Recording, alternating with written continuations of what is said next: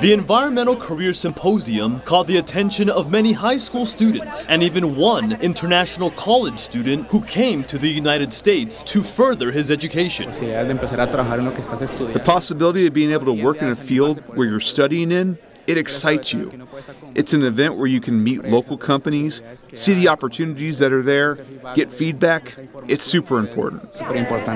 And really it is an opportunity for us to get members of the public and private sector together with undergrads and then high school juniors and seniors and even people looking to make a change in their career.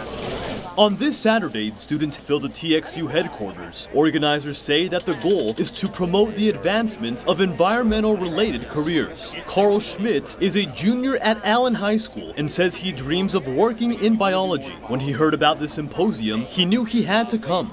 But I was also thinking of environmental science, considering, the competition that there is in biology, and if that doesn't go out well, then I could do environmental science. The room was filled with at least 14 vendors, made up of different environmental companies and even local groups like STEM Insight, part of Dallas County Community Colleges. Our website kind of helps them with visualize their future, such as what careers they want to choose, internship-wise, how much money they can make, or is their job even sustainable for the future to come. You can go into so many different types of engineering within environmental, and then you can go into public policy or environmental conservation. Companies like Bayou Tech Services provide environmental regulation services like water testing. The owner, Benjamin Head, says that this day isn't so much about his company, but rather about educating as many students as possible. Yes, exposure is good, but to help them to decide what their future may entail and how to get there and what works and what doesn't work.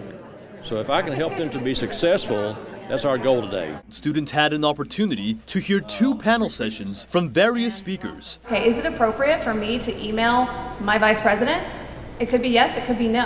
When I was younger, I went to an event similar today and it changed my path of my career. And someone will be here today that will radically change what they do in life.